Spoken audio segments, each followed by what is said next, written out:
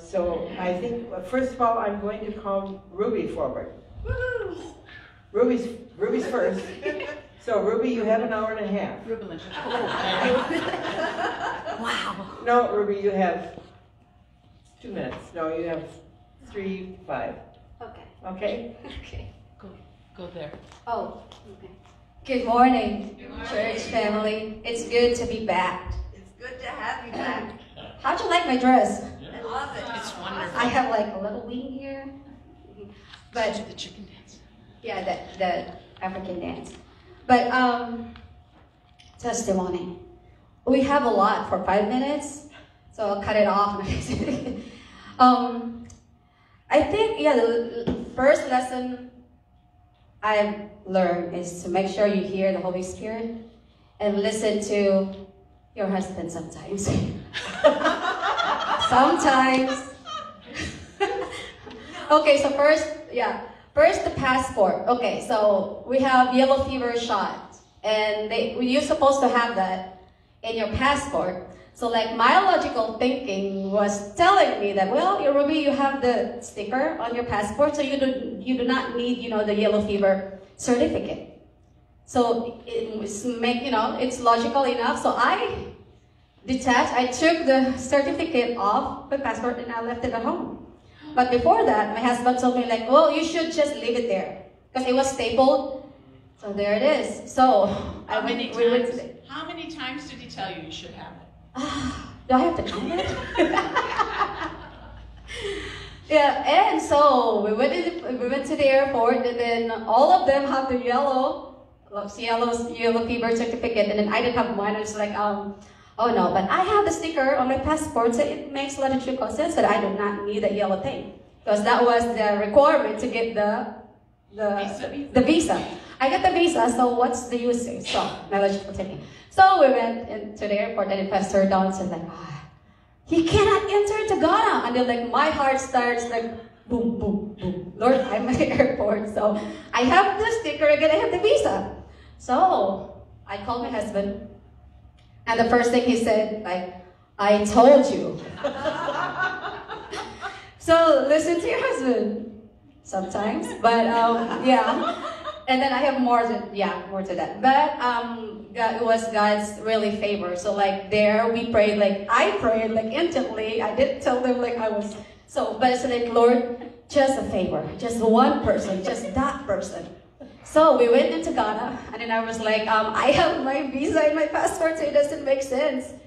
And then this little guy said like, do you have your certificate? But before that, we made a copy from here in Minneapolis. So I have my copy, and so I told my husband to send it to me. So anyways, so I had it, and then so when it was my turn to show my certificate, and then I was like, I have my certificate in my purse, so I just grabbed it. And, it took a little longer. Like, oh Lord! And then she said like, oh, you're with them, so yeah, just go. I said, yes, Lord. So he did not have to to check my certificate, which is a good really listen for me. So like, listen to her husband. So like that, I told you so. Yeah. But anyway, so there's a lot that happened there, and it's so humbling. The one really that stuck to me, is that right word stuck? But during that round table with the pastor's round table. So like the moment I got there, so like it's it's a room. I don't know if it feels sad or my heart was just heavy. Because like you've seen each one of these pastors. And then they have one in common. They want to obey God's call in their life. And then to me, like they have to me, like if you have the same God, if you follow the same call God has put in their lives, you face the same struggle. So like I look at each one of them. So some of them didn't talk at all, but some of them was talking about like their struggle. And then like one even said that they have good members. But sometimes when God told the pastor to just say it, Some people get hurt. But, like they're just, this just me, I'm not pastor, but I just felt for them. Like, if you say it from, what God tells you, and then they just leave the church or something like that, it hurts them. There are people, they love them, Jesus loves them too, But like to me, like, there was this one guy, like one of the elders or whatever, told him to just polish it. So where would you listen? And so I just listened to one of them, and I felt their heart, like, what are you gonna do? Listen to the Holy Spirit or listen to God or be worried about, what people might say? So like, to me, I said, Lord, just strength. And then people that left the church, it's not just here, it's not just, here in the U.S., right. But all of them, it's all over the world. Yeah. They're all churches still, like they're pastors. And then like, they like, how can they comfort each other? Like they need each other, to really encourage each other to just walk the walk, God put in their path.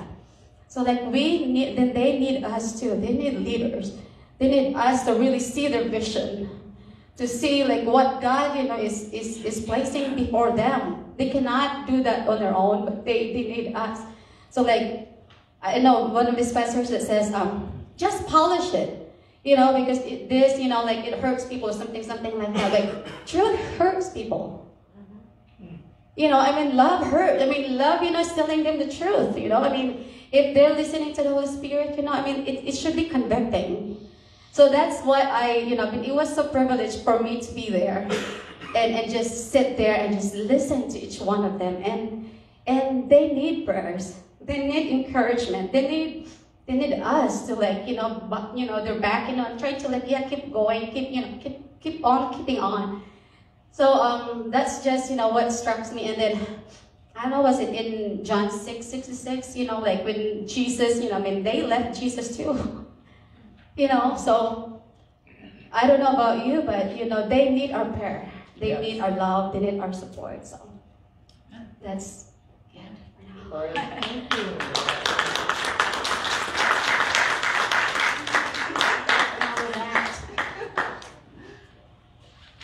It is good to be back and see all your faces. Like Ruby said, there's so much. And I keep thinking, like, how can I put this in a summary? How can I... You have to go on a trip somewhere sometime. You have to go. And everyone is different, and every experience is different, and all the people are different. But God is still the same. That's right. And the enemy is still the same. So I feel like the whole time during the trip, God just kept asking me repeatedly, do you trust me? Do you trust me? Do you trust me? Do you trust me? And of course the answer is yes, I trust you. But to see what he can do, he is our provision, he is our provider, he is our sustainer. We were taken care of. What we needed, we had. We were safe, even in some interesting traffic incidences. We were safe, even when being pulled over by police several times. We were given favor. Our driver was given his driver's license back after a while, and we were safe. We were taken care of. Things that your body normally needs to have and do, didn't need to have and do. We were fine. This woman here prayed for the entire country of Ghana, I'm pretty sure. He sustained her. Yeah. He gave her a word for every single person that came up to her. She didn't just pray fluffy prayers for them. He showed her their heart. He showed her what he wanted to speak directly to her, to them. It was amazing and an honor to just be able to stand there and hold her water. But it wasn't her. Right. It was the Holy Spirit with us the whole time. And there was no doubt through that whole trip. It wasn't any of us. We were just the vessels there to do what we needed to do when we needed to do it. The Pastors' Roundtable was awesome. To even be honored to be in that room with these pastors, sharing their hearts and their issues and their wisdom with each other. And I just kept thinking, you know, who am I? I'm nobody. I'm nobody. And yet I'm here in this seat, in Ghana, in Africa, getting to absorb and learn and grow from these people who have invited me. Who am I? I'm nobody. But now we've been given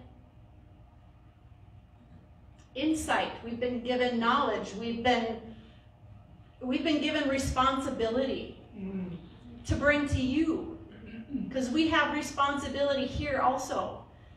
One of the main things I think that we learned through the other pastors and through here and needing a team of support is our pastors need support. Their pastors need support. Our leaders need support. There were, like she said, there were people who had been going to churches there that were just going to churches that finally gave their life to the Lord. Yeah, right. There are people here that are just coming to church because you're supposed to go to church. They don't know the Lord. They're not disciples. We need to be not taking everything and putting it on our pastor's shoulders. We have a responsibility just as much. Amen. To share with the person sitting next to us, to share with our neighbor, to not assume that who they're listening to on the radio is speaking the truth to them, that who they're seeing on the internet is speaking the truth to them. Yeah, they know Jesus. Sure they do. Do they really? There were so many on the radio. There's a lot of churches there. I don't know if they're part of the church, though. Yeah. There was a preacher on the radio we heard traveling to one of the places. And it was all very feel good and do good. And if you do all these good things, you'll get all these blessings back. And he was even bragging, I've never paid for a hotel and I've never paid for this because I'm so good and I do all these good things. And so all these blessings come to me. He didn't mention Jesus Christ. He didn't mention that that is the only way. I'm going, they're being fed lies. They're being fed fluff. And we are here too. So. Not here. No, not here. In America. In America, in the United States. Okay. You know, all of the bombardment of everything else. So, I don't know. The worship there was obviously amazing. And Grandma, I don't know her real name. One of the older women at one of the churches, she had been to several of the churches, but we went to her church finally. And she made all of these dresses for all of us. So that was just so sweet. You could really feel their heart for the Lord and their thankfulness that we were there. And it was just, yeah. So if you want to know more, you have to go. Thank you, Lord.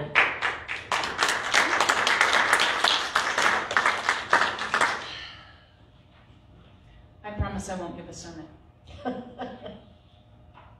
You know, when Elijah was having troubles, you'll find this in 1 Kings 19. The Lord said, go to the mountain where I can speak to you. And he, all of a sudden there was a strong wind and then an earthquake, but God was not in them.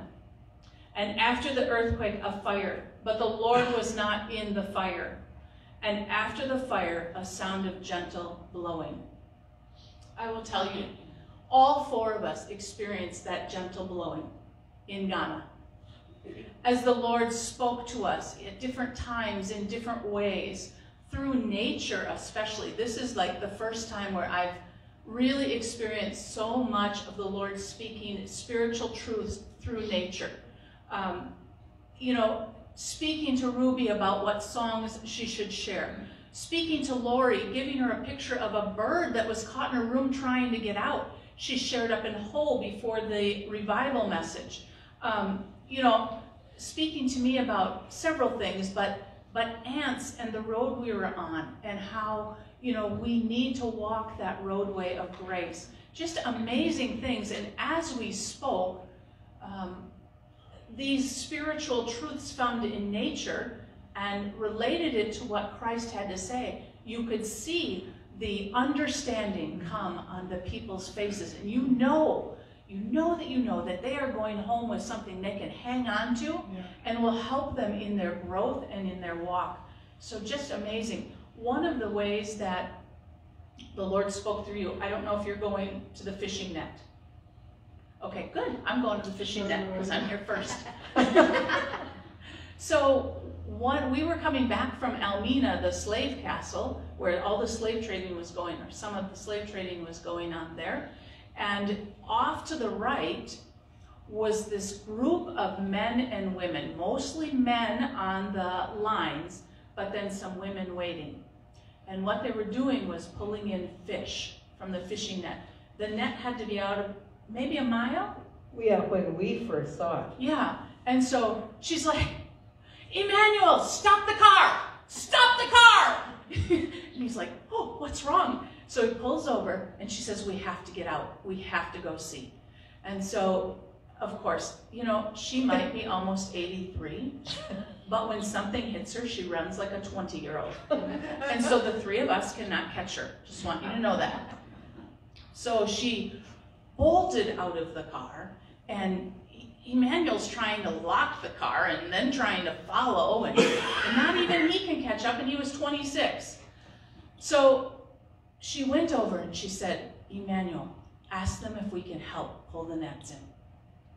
So of course they were thrilled. And so she gets on the line. You'll see pictures on Facebook, and she's pulling with the men. Heave, ho. Heave, ho. It was just amazing to see the teamwork. And the Lord quickened her when we were in Tama to use that illustration and to relate it to many are called, but few are chosen. Because that net is going to bring in a lot of undesirable fish along with the good fish.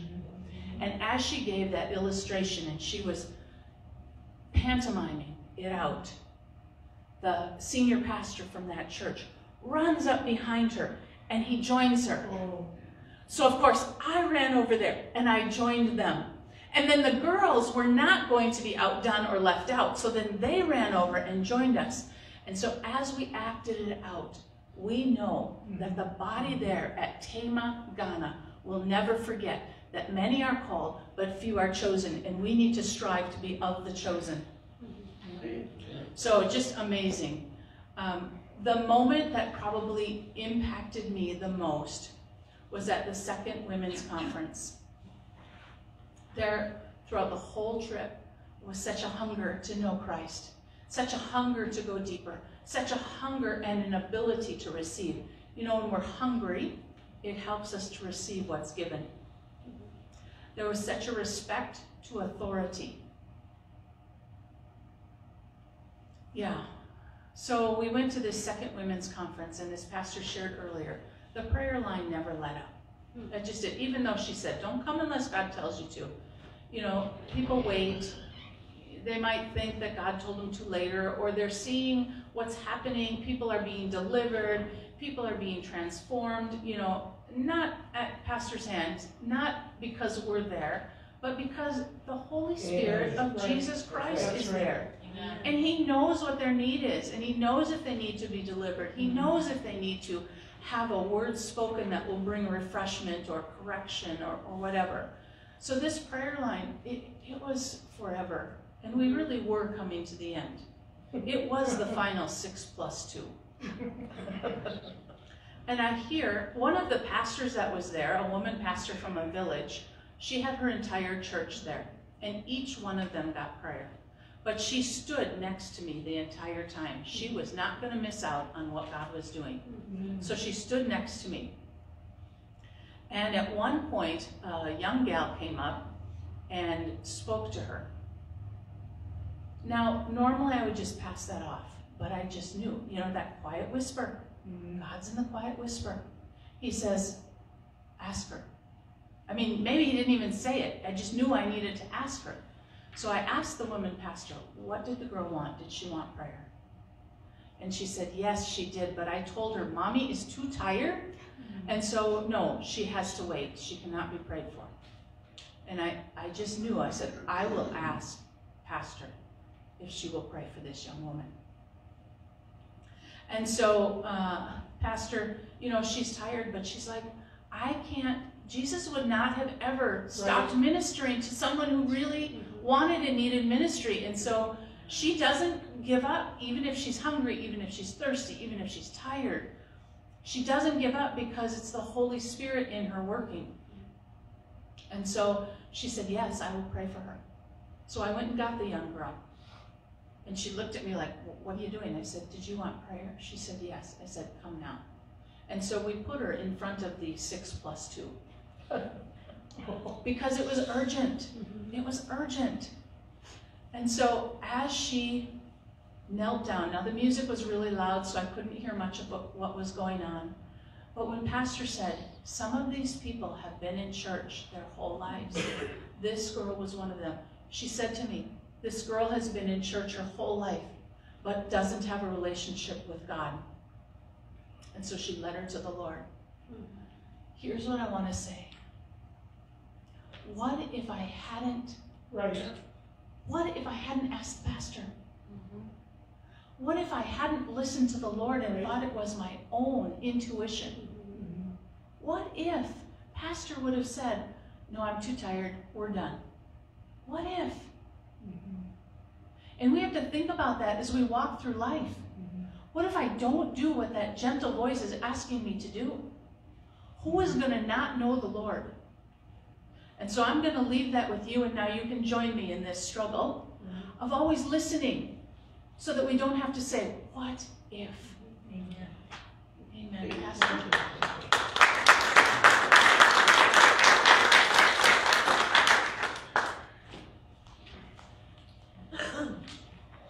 It is an amazing thing how the Holy Spirit works. You have to excuse me using my cheaters, but somehow I've misplaced my glasses in all of it. So for now, it'll have to be with the cheaters. You know, I know people that travel to third world countries to minister. I know many of them. One of them was here while I was gone, Ian Peters Travels. But I always ask them, who are you taking with you to train? Who are you discipling that they can learn how to go into a third world country and minister to those that need ministry? And every one of them that I know that travels is not taking anybody. Maybe once in a while. But you see, that's what we do when we disciple, is prepare everybody for whatever God has called you to do. Not everybody's called to go to a third world country. You can go downtown Walker. Hello. I did not say that was a third world country, but I said or Hackensack or anywhere and minister. And if you want to learn, if you just want to do that, we're going to be doing that sometime here pretty soon. So, what happened here to my, there we go. All I can say is, being 82, soon to be 83, I do get tired, and I can't stand that long. I can stand at the pulpit because I'm moving around the pulpit. And there's somehow the ministry is not like here. It's so different. And Marcy has told me in the past, she hasn't this time, but she said, you're different at home than you are in this country. I'm not saying there's not freedom here, so please don't misinterpret anything I'm saying. If there's not freedom here, that's my fault, nobody else's. But they're just so hungry. They just want to hear, they want to learn, they want to grow, and they want to pull from me. You know, she used the term mommy. They called me mommy all the time, mom, because that's what they do out of respect for older women, and I guess they decided I was older.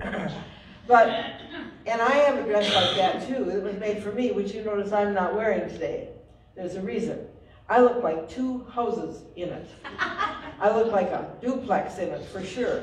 And I put it on yesterday to see, and I mean, I have lots of dresses from African countries, and I have another dress from Ghana, but I didn't take the time to look for it. But I couldn't bring myself to do that. I noticed they don't even look like a small house. They just look good. Terrific. It must have something to do with their youth and beauty. I bet. But not they're not. Did I ask you, I have to, it's for those of you who don't know, this is my baby sister. And so they're up spending time with us over the weekend. And that's enough out of you, baby sister. Okay? Her name is Linda. You can talk to them afterward. Don't ask her anything about how we grew up. Whatever you do. So, for me, just being there is, I feel like I'm alive again when we're there. I feel like there's something happens there. And the Holy Spirit moves so powerfully. And I think it's because the people are hungry that I feel totally different. I don't know how to explain it. They're so hungry, and they pull from you. They pull from you. It's an awesome thing. For me, the people that come to the Lord who've been in church for a long time, who never had come to the Lord, that probably is the biggest thing. The very elderly lady that was 89 years old that prayed for me, was just a plus. I think I need to bring her here. She was so beautiful. There were deliverances, which happen spontaneously. It isn't. You know what? When the Holy Spirit moves, He doesn't take hours. He doesn't take. You don't need to pray all night and fast. If you have the Holy Spirit, you just touch people. If they just. Whoo, they're spinning around, they're pulling other pastors, they're trying, and there we've discovered that they wouldn't let the people fall. They would hold them up. And so we had to teach them, no, let them go down. Let the Holy Spirit finish His work. Just stop them, don't let them get hurt. And so they learned, because some of them were spinning, and the two pastors are trying to hold on to them, and they're all spinning, and they nearly knocked me over. And I said, let go of them, please, before somebody gets hurt. But the Holy Spirit does it all. It's not me, it's not the girls, it's not even our prayers. It's the Holy Spirit doing everything. It's not my hands that heal, it's none of that.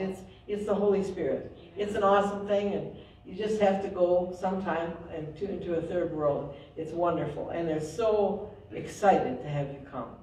They just love it when you come. So that's all I'm going to say today. I had the perfect team. Amen. The perfect team. It's just, I don't have to say anything. Do this or do that. Contrary to popular belief, I do not make them do things. They know. Marcy watches, and then it might help them. But they learn, and they grow, and they're so willing, and they'll do anything. Standing there holding a bottle of water for me for 2 hours, in which I get a sip out of once in a while. It's awesome.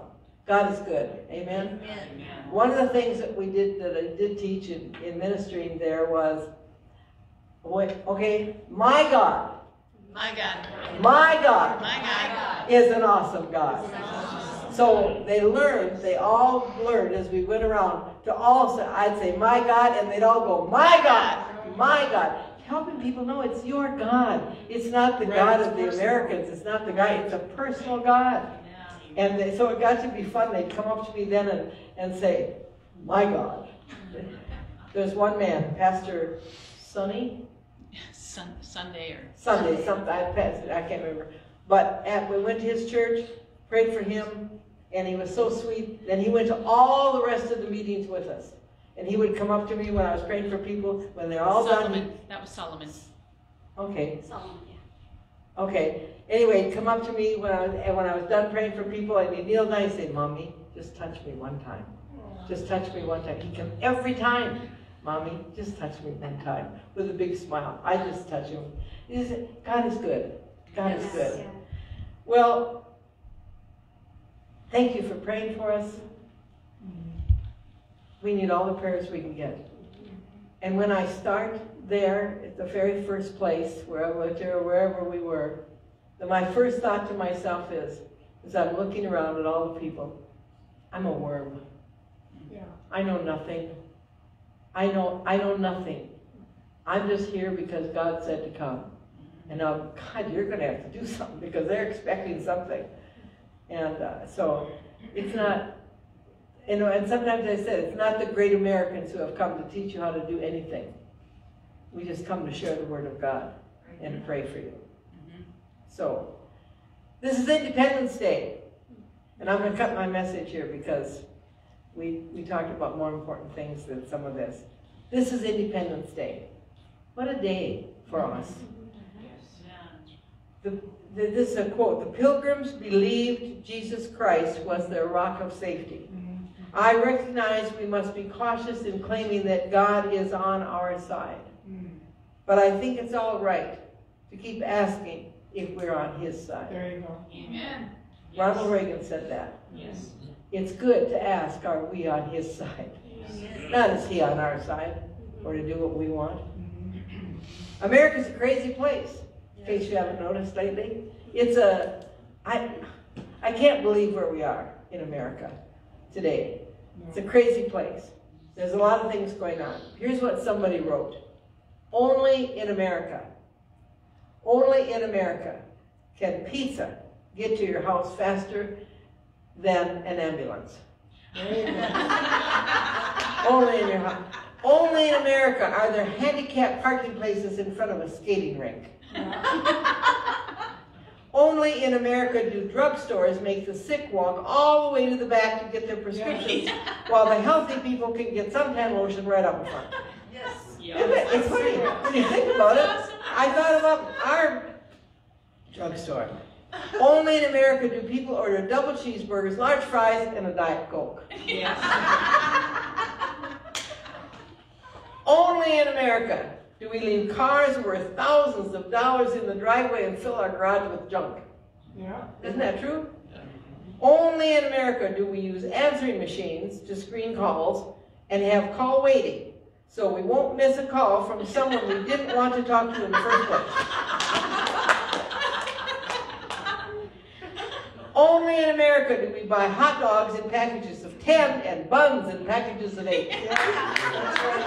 You know, think about these things sometimes. Only in America do we have Braille on drive-up ATM machines. Right? But you know what? I still believe America is the greatest country in the world.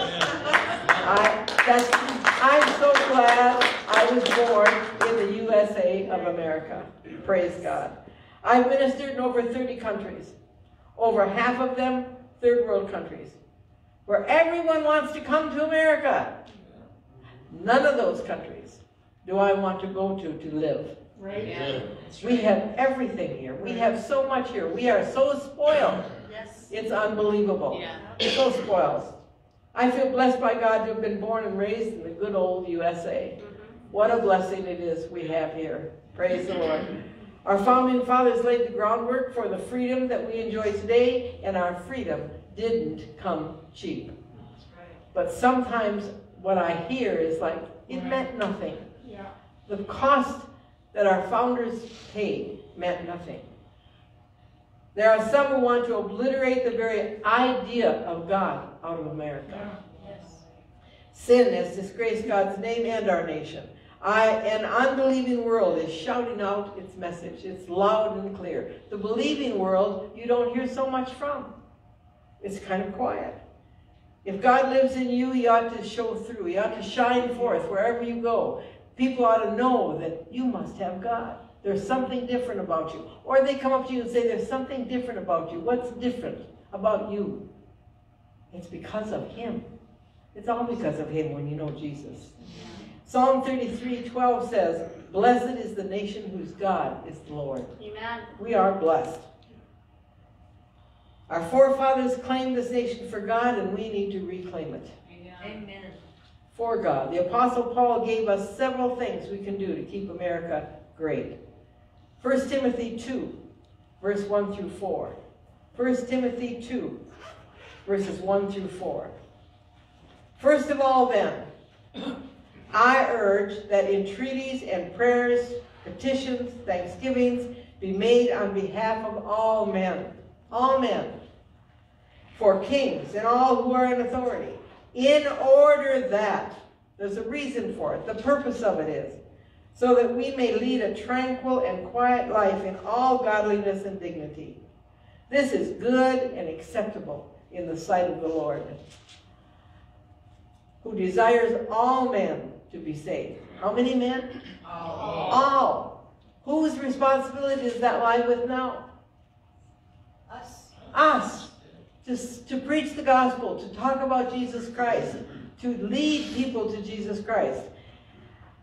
Who desires all men to be saved and to come to the knowledge of the truth? For there is one God and one mediator, also between God and men, the man Christ Jesus. Praise the Lord. So I spent some time looking up the groundwork for freedom we enjoy that has been given to us over the last 228 years. We enjoy our freedom today because of our founding fathers. They were very wise men. Yes, we know they didn't do everything right. You know what? This is not a perfect nation. I'm not saying it is by far. We've made a lot of mistakes. We will probably continue making mistakes. We are human beings, but we're still the best out there, our nation. Our fathers, our brothers and sisters, our sons and daughters have done to get and to preserve this freedom. Our freedom didn't come cheap. The patriots fought and died to give us our freedom of religion. A freedom of religion. We don't have to worship. We don't have to be religious, but we have a freedom. And that's why they came here. There's a difference between freedom of religion and freedom from religion. Are we a Christian nation today? That's a question I'm asking you. Are we a Christian nation today? Probably not. Was this nation founded on Christian principles? Yes. Absolutely is the right answer. The first settlers of America came here to express their religious faith for freedom of worship. The Pilgrims who came to Plymouth Rock on the Mayflower wrote the Mayflower Compact in 1620. Listen to what they said. In the name of God, amen. Having undertaken for the glory of God and for the advancement of the Christian faith, do solemnly and mutually in the presence of God covenant and combine ourselves together. Wow, they did that kneeling and praying together. 23 years later, the New England Confederation was written. Listen to what our founding fathers wrote then. Whereas we all came into these parts with one and the same end and aim, namely to advance the kingdom of our Lord Jesus Christ and to enjoy the liberties of gospel in purity and peace. Amen. What do we have today? Chaos. Chaos. Chaos. A group of people who are trying to eliminate and exterminate not only the word God from public view, but also to liberate the very idea of God. Right. To eliminate the very idea of God. This is a much different idea than our founding fathers had. Right. Much different. Listen to what the framers of our Constitution wrote in 1776. We, therefore, the representatives of the United States of America in General Congress assembled, appealing to the supreme judge of the world for the rectitude of our intentions, and for the support of this declaration, with a firm reliance on the protection of divine providence, we mutually pledge our lives, our fortunes, and our sacred honor. What do we mutually pledge? You don't have to answer that. What do we mutually pledge? Are we there? Are we in that? Are we there? No. I think it's sad to say in America, no, we're not there. Some of us might be there, but that's only a tiny few, like Russ said, the remnant. Then we have to make some changes. When the first Continental Congress met and were debating about how the Declaration of Independence should be written, Ben Franklin got up and said, "Gentlemen, if it is true that not one single petal from any flower falls to the ground without escaping God's attention, will the distress of this nation go unheeded?" Ooh. Wow, that works for today. Yes. We are in distress. Let us therefore determine to seek his face. If this is a word to our church, this is a word to us. We need to seek his face. After having said that, 56 signers of the Declaration of Independence went to their knees and began to pray and seek God's wisdom. Can you imagine what would happen today If that were to happen in our Congress and our Supreme Court today, and they said, Almighty God, what do you want for this nation? Almighty God, what do you want? Not what we want, what do you want? Yes. Someone I have learned who is no longer a part of our church has been telling people that I am controlling everybody here. That we have no choices. We're way too much politically involved. Maybe we're not enough involved. Amen. Is probably more to the point. But there's deception out there. Do you realize the price that our founders paid for your independence and my independence and the freedoms we enjoy? They paid a huge price. Let me tell you just a little bit of it, because we're just kind of refreshing our memory. 5 were captured and tortured by the British before they died. 12 had their homes ransacked and burned to the ground. Thomas McKean had to constantly move his family because of British harassment. He served in Congress without pay and died in poverty. Thomas Nelson urged General Washington to destroy his home when it was taken over by the British and used as a command post, and he died bankrupt. John Quincy Adams, the 2nd president, speaking of the Declaration of Independence, from the time of the Declaration of Independence, the American people were bound by the laws of God and the laws of the gospel of Jesus Christ, which they all acknowledge as the root of their conduct. We all come together to obey the word of God. George Washington, in his farewell address, do not let anyone claim tribute of American patriotism if they even attempt to remove religion from politics. Interesting, isn't it? Yeah. We've come along, as a former pastor of mine and a man who's on my board, my ministry board, said to me here a few years ago. I ministered at our ministerial organization at their annual conference, and I was speaking in, and he came up to me afterward, very quietly, said to me, "Boy, you've come a long way, baby."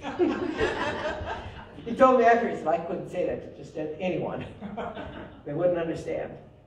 But it's the changes that only God can do, that only God can make in us.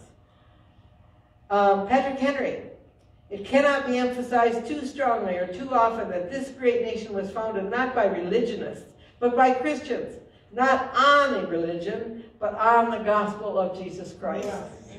Hallelujah. It gets me excited. These men and hundreds more paid a price to give us a nation built upon the principles of God and the foundation of Jesus Christ. The foundation has been laid. Can we do any less but pray for America? The church, the called of God, God's people, need to pray for America and for our leaders.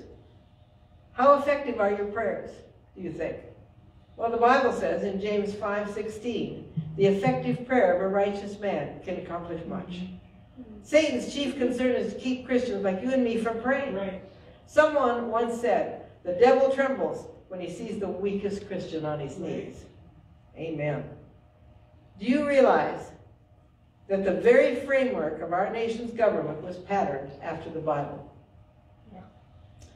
We have 3 branches of government: executive,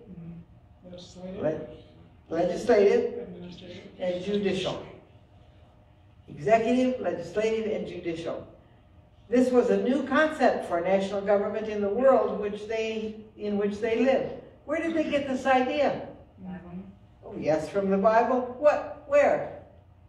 Isaiah 33, verse 22 is where it comes from. Isaiah 33, verse 22. For the Lord is our judge. The Lord is our lawgiver. The Lord is our king. He will save us.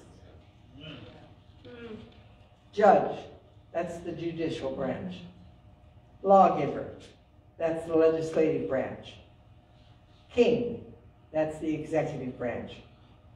Our founding fathers looked to the Word of God to organize the government of our nation. Wow. They laid the foundation, and we're supposed to build upon it. And yet, right now, overall, it's being trying to be torn down. Right. Nobody wants any order. When I came to this church, there was no order. All those 13 years ago, there wasn't any order. Everybody just did their thing, and that's the way we went. So it took quite a while to bring some order to the church. God is a God of order. Amen. But some say that's control. Our founding fathers looked to the Word of God to organize the government of our nation. They laid the foundation, we're to build on it. In the original intent of our founding fathers, many of our leaders are trying to take not only God out of our nation, but the very mention of God, period. Some want to take "In God We Trust" off our money. Some are trying to take "Under God" out of the Pledge of Allegiance of the American flag. Some are trying to take the Ten Commandments out of public places. Some are trying to even eliminate the mention of God. The World War II monument dedicated in the Washington, D.C. On the monument is a quote from President Franklin D. Roosevelt that he used under the attack on Pearl Harbor. But they left out a major part on the quote, the last 4 words, "on purpose, so help us God." Yeah. Where are we going, church? They want no accountability. She's not leaving because she's upset. She has something to do. She has to go to. There's not a lot we can do about the movement to eliminate even the mere mention of God in our government, but there is something we can do to keep sin from dishonoring His name and our nation. Proverbs 14:34 says, "Righteousness exalts a nation, but sin is a disgrace to any people." Sin has disgraced God's name and our nation.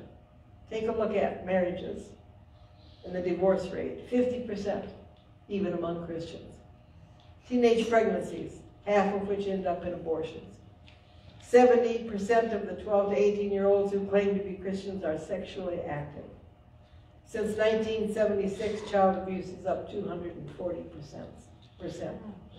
Pornography, sexual abuse, broken homes, abuse of power, sin has disgraced our nation. But there's something we can do about that. Amen. 1 Timothy 2:2. Pray for kings and all who are in authority, in order that we may lead a tranquil and quiet life in all godliness and dignity. How can we keep America great? Pray. Live righteous lives. The unbelieving world is shouting out a message. Gays and lesbians are speaking out. Gay marriages are being performed, and our leaders are listening to them. The abortionists are speaking out. Abortion is still legal, and our highest leaders in the country are agreeing. The liberals are speaking out. Family values have become a laughingstock, and our leaders are listening to them. The sad truth is, the Christians in America are the majority, Yeah. but They're quiet. we are doing very little to speak out as a witness to the Lord. Yeah. We are content to sit in our homes, shake our heads at the direction the country is headed. You should hear me at home in front of the television. Oh, I'm sure I'm not the only one. What? You're doing what? Do any of the rest of you do that? oh yeah. No. Yeah. Turn that off. I understand. I knew I liked you. It's unbelievable. You hear these things and think, what would our parents think if they came back today? Oh my goodness. They've been long gone. What would Jesus say? What would you? But we know what he would say. Yeah. He would leave. Where is Jesus today? Here. Yeah. Here. Are we letting him shine? Right. Are we letting him shine forth? We are content to sit in church and say amen to the sermon. By the way, I hear that in Africa all the time. I hardly hear it here. Amen. Thank you. Do very little outside the church to be a witness for the Lord. God expects us to use that freedom that our founding fathers made possible. So here's a little story. One Sunday, as they drove home from church, there was a little girl named Susie. And she said, "Mommy, there's something the preacher said this morning that I don't understand." What's that, honey? Well, he said that God is bigger than we are. He said that God's so big, he could hold the whole world in his hand. Is that true? The mother replied, yes, honey, that's true. But Mommy, he also said that God comes to live inside us when we trust Jesus to be our Lord and Savior. Is that true too? The mother assured little Susie that what the pastor said was true. Then, Mommy, why don't we tell anybody about Jesus? There you go. Amen. Just a point. That's right. Shine forth that light of Christ who lives within each one of us. Let him manifest himself through you. Let Jesus shine. Let others see that Jesus is the only hope for America, Yes. the only hope for eternity in heaven. Amen. So in conclusion, Psalm 33:12. Blessed is the nation whose God is the Lord. Yes. When our nation and Christians cease to look to Jesus as Lord, we will cease to be blessed by God. Our forefathers claimed this nation for God. We need to reclaim it for God. Amen? Amen. We need to reclaim it for God. Amen. So let's move in that direction. Let's say, yes, Lord, yes, Lord, yes, yes, Lord.